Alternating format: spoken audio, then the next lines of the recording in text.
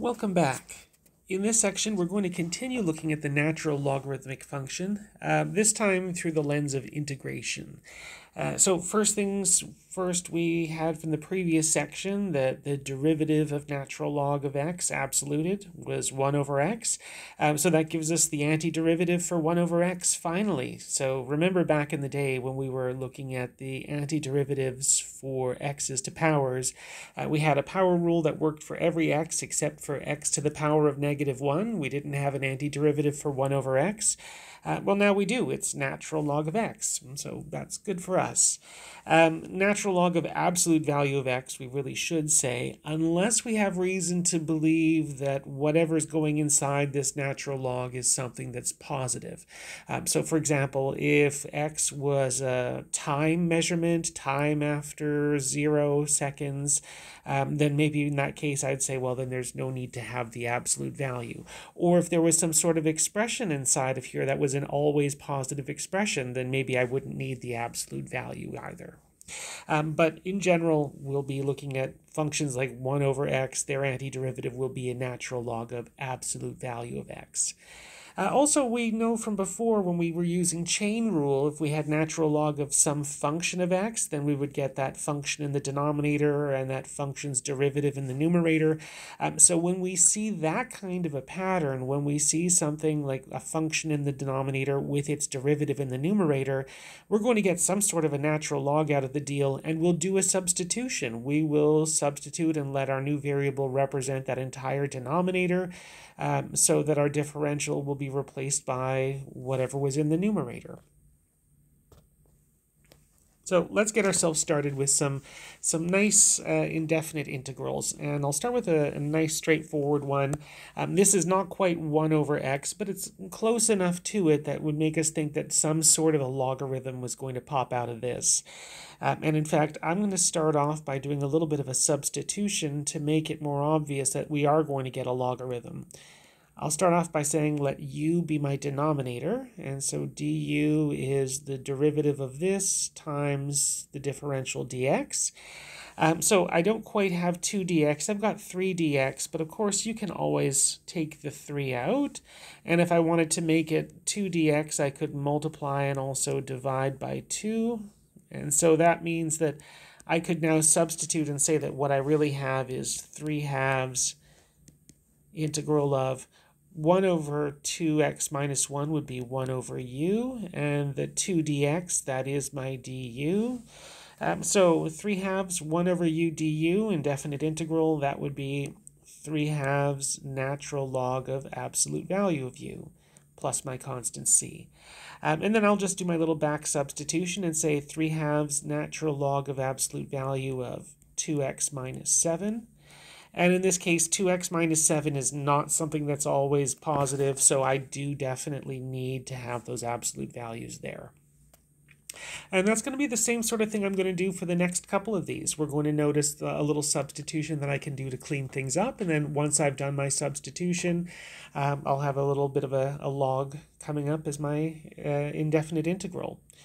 Okay, let's do another one. We've got this function that's a rational function, and we said that before in the previous section, that a lot of rational functions, when we integrate them, a log will pop out of it, and we'll see that in action here. If you're looking at your denominator, x cubed minus 3x squared, its derivative is close to what the numerator is. So if we were to have u being all of x cubed minus 3x squared, then du would be 3x squared minus 6x dx. I want to also point out here, this is a nice time to do another approach to this. When we did the first example, I modified my integral, taking 3 out and multiplying and dividing top and bottom by 2 so that I could have the correct replacement for du. Of course, we can also do the modification here. I mean, I have 3x squared minus 6x dx equals to du, and so if I multiplied both sides of the equation by 1/3, I could say 1/3 du should be x squared minus 2x dx. And so now I've got exactly the replacement that I need. So I can do my substitution and say that I will now have, for the numerator, I will have du, and in the denominator, I will have u. So I'll have now 1/3 du, the 1/3 I'll take outside, and 1 over u du. So the denominator was replaced by u, the entire numerator was replaced by 1/3 du, we took the 1/3 outside, and now antiderivative of 1 over u is natural log of absolute value of u, and then I can go backwards and say that I have 1/3 natural log of absolute value of x cubed minus 3x squared plus c.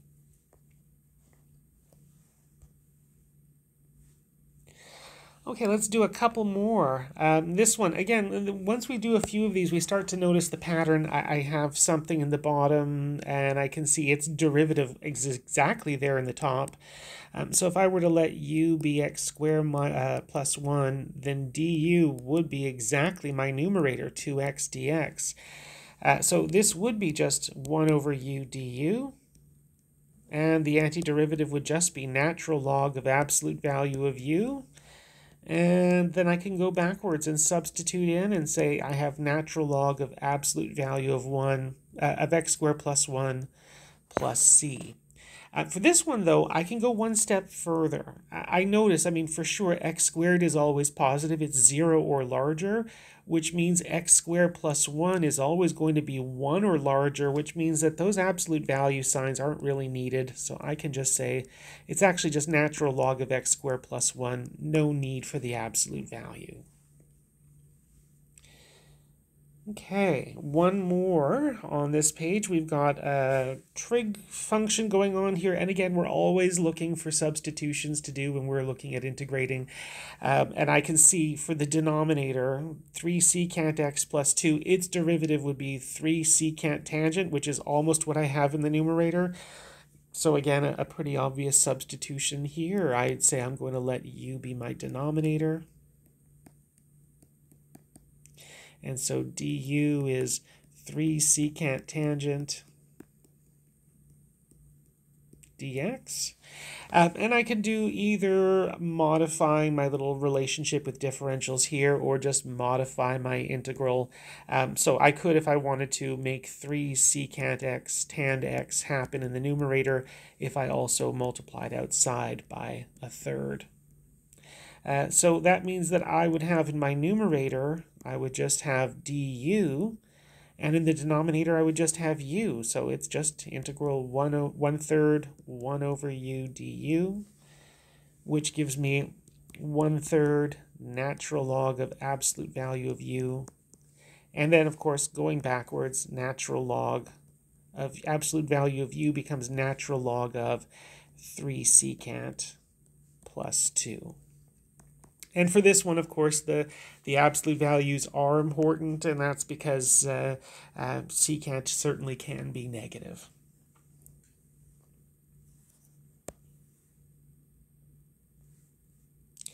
Okay, this one looks a little bit spicy, doesn't it? We've got all sorts of things going on. I have an x cubed going inside of a log, and that log is being raised to a power of 4. And then I've got this other little stray x hanging out here in the denominator. Just as I'm taking a look at this, I mean, you might notice on the side, or you might do a little bit of work on the side and notice that if you were thinking about natural log of x cubed, that as far as the derivative goes, it's actually not that hard to find, because after I do a little log property, I can see that the derivative really should just be the same as that for 3 times natural log of x, which is 3 over x. So in a way, I have a function, the natural log of x cubed, and I almost have its derivative, the 1 over x that I've got going on there. So that's kind of pointing to the sort of substitution that I'm going to be doing. I'm going to say to myself, for my substitution, I'm going to have u be natural log of x cubed, which is the same thing as 3 times natural log of x. So that means for du, it would be 3 times 1 over x dx. Or in other words, that 1/3 du would be 1 over x dx. So then for my integral, the 1/3, I'll take that outside of my integral. The 1/3 du is replacing the 1 over x and the dx. So the 1 over x and the dx is being replaced by my du. And this natural log of x cubed that's in the denominator is going to really be replaced with a u that's in the denominator. That natural log was raised to the power of 4, so u is raised to the power of 4. And so there we go. I've got really, after I do my substitution, 1/3 1 over u to the 4 du. And then now that's just going to be a power rule. I know we got on the train of it's always logs all the time. And of course, in this one case, it's not a log. It's u to a power. So I know for power rule that I would need to add 1 to the power and divide by the power.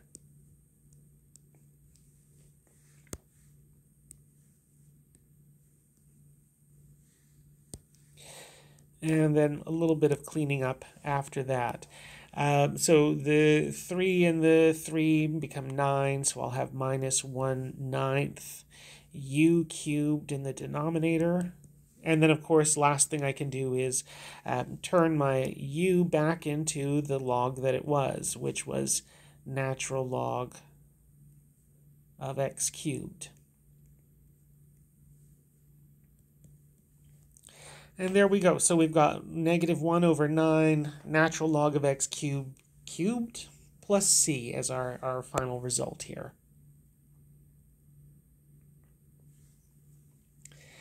Okay, another one. This one's sort of same kind of an idea as the previous one. We notice that we have something, natural log of x, and that same something's derivative, 1 over x. So this one, I think the substitution is sort of more obvious, which we would choose, that natural log of x should be my u. So du is 1 over x dx, which means that what I get for my indefinite integral, the 1 over x dx is all replaced with du. The natural log in the denominator is now a u in the denominator, so I've got a 1 over u du, or natural log of absolute value of u plus c. And natural log of u is the same thing as natural log of x. So here we've got a log inside of a log, and that is our indefinite integral, natural log of absolute value of natural log of x plus c.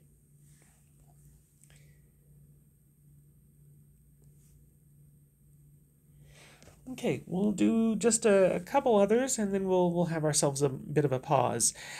So this is a rational function, and we've seen one like this before. We saw this actually back in 4.1, and back then I said that there was no quotient rule. So what we might consider doing is doing a little bit of division on the side. And so that's what I'm going to do here, because I know that after I divide x minus 1 into x cubed plus 3x squared minus 5x plus 3, that whatever I get for quotient and remainder, I can use that to rewrite that rational expression. So that's my plan here. I'm going to say that I've got myself my function, I'm dividing into it, and away we go. So x goes into x cubed, x squared times. We multiply x squared times x squared times minus 1. We then subtract. X cubes are gone. 3x squared minus negative x squared is 4x squared. And then I'll bring down the next term, and then we just continue the practice of dividing. So x into 4x squared, that's 4x. We multiply 4x squared minus 4x. I'll subtract, and I'll have a minus x left over. Bring down the 3. Divide x into negative x goes minus 1 times. We multiply, and then finally I subtract. And I'll have 2 as my remainder. So the thing that we've learned is that our little rational expression that we have, after we divide it, it can be written as our quotient plus our remainder over our divisor. So this little rational expression that we just found could be turned into our quotient, x squared plus 4x minus 1, plus our remainder of 2 over whatever it was we were dividing by, which is x minus 1. So we wind up getting a little bit of a polynomial plus a little rational function at the very end of it all. And now we take it from something that was not really possible to something that's very possible. For sure, we know what to find for all of these. I can say antiderivative of x is x cubed over 3. For 4x, it would be 4x squared over 2. And for minus 1, it would be minus x.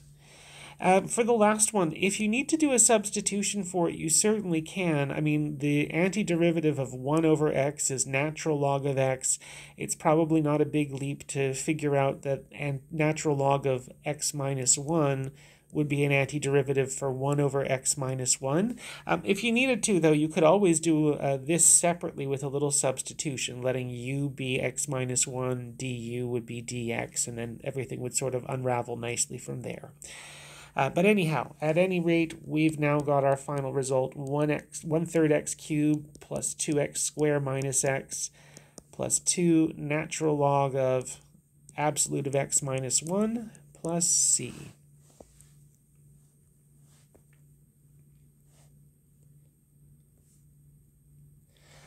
Okay, this one's probably, I think, the hardest of all the ones that we've seen so far, and the reason why this one is quite difficult is because the integrand does not quite have everything that we need yet for us to do whatever substitution we might hope to do. So if we're looking at this, I mean, I've got a square root that's in the denominator, and that's kind of not super nice.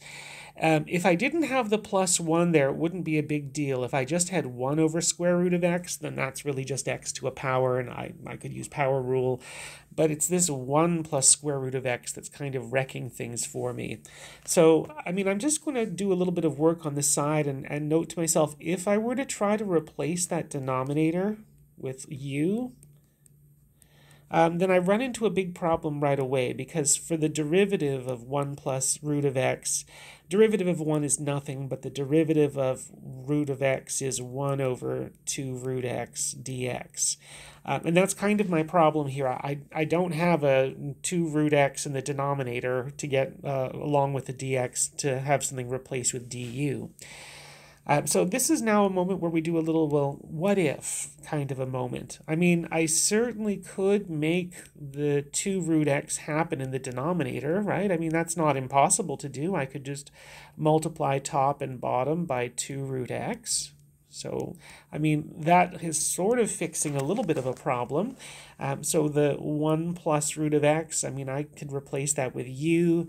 The 2 root x in the denominator with the dx, that's going to be replaced with the du.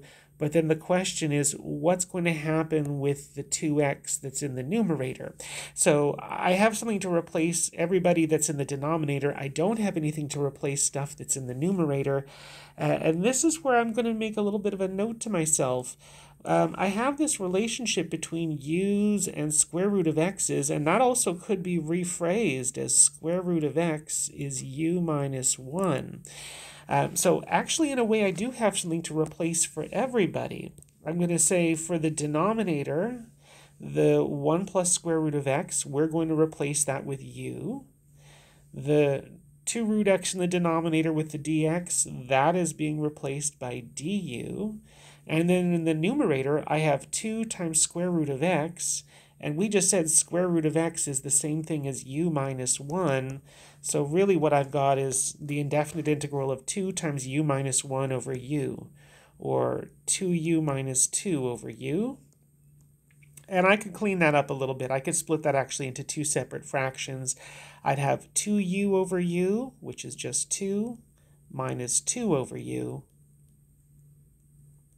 And now I've got something that's really nice. I can say that, well, for the first term, it's just going to be 2u, and for the second term, it's 2 times natural log of u, plus my constant c.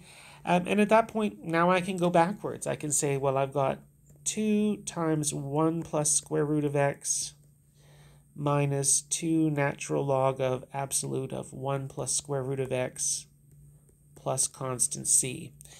There is one little last thing, I guess, that I should mention about all of this, and I'm just going to move this over here a little bit so I've got a little more room. If you were to clean this up further, you would have 2 plus 2 root x minus 2 natural log of absolute value of 1 plus x square rooted plus c. Now, if you were to go on to your favorite computer program that solves integrals. So if you went to whichever website you like to go to, Desmos or Wolfram Alpha, you'll notice that it's not going to give you exactly the same answer that I found here. In fact, that the 2 that I have at the very beginning will be absent. And you might say to yourself, oh no, Chetto's made a mistake, because that clearly is not the right answer because Wolfram Alpha or Desmos said so. But I'm going to point out something here, and here's my little clever moment. I'm going to call my little constant of integration C1 just for now. And so now I'm going to explain where Wolfram Alpha and Desmos get their answer from. I'm going to say that 2 plus C1, I mean 2 is a constant, C1 is a constant. I'm going to just replace that with a brand new constant called just C. So really my equation that I get at the end is 2 root x minus 2 natural log of 1 plus root of x plus just plain old constant c. You will see that technique happen frequently. So for anyone who has a differential equations class in their future, you'll see this happening where constants get globbed together and absorbed together into a brand new constant. That's a pretty common thing that you'll find in lots of upper year math classes.